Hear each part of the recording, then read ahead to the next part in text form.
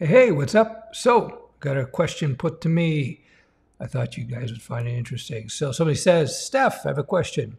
With my brief description of my abilities, what salary do you think I can apply for?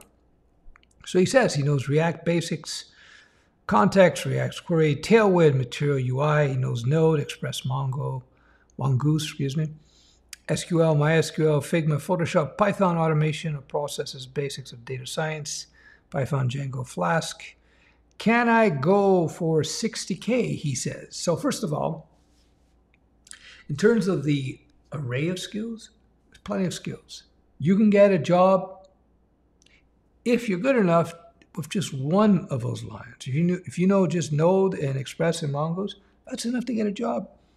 But a couple things. A, how good are you at using these technologies? What level coder are you?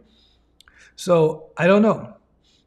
The email I put to this guy, I said, hey, what nice list you have there, but it's broad, but how deep is it?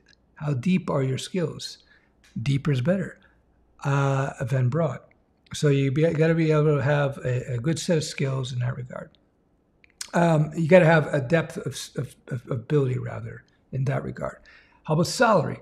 Again, depends on what level. Are you coming in as a Mongo, Node.js, Express, Mongoose developer, entry level, intermediate? I guess we're going to say, since you're new, it would be entry level. Is 60K enough? Depends on your market.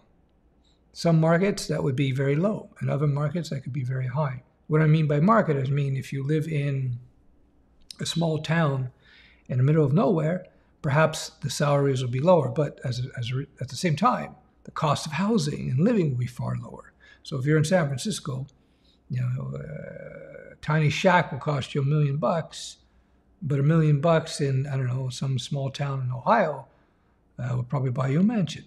I'm just guessing here, but you get the idea. So in terms of how much you can ask for, it depends on two things. A, what kind of experience can you show with your skill set? How deep are your skills?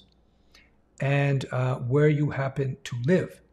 So how do you develop good skill sets in terms of practical experience without having a job or without having had a job yet?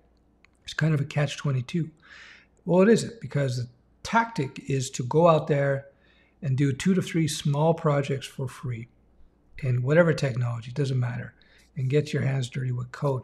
You got to get your hands dirty with code. I actually put out a tweet, I think it was today or yesterday, describing that whole process. So there you go. I hope that answers that question.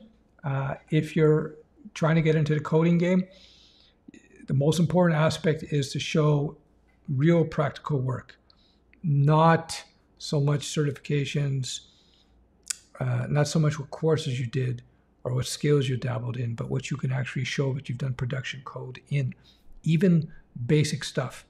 And then from there, once you get your foot in the door, meaning your very first entry-level job, then the learning really begins. So you want to get into the workforce as quickly as possible, writing some sort of code.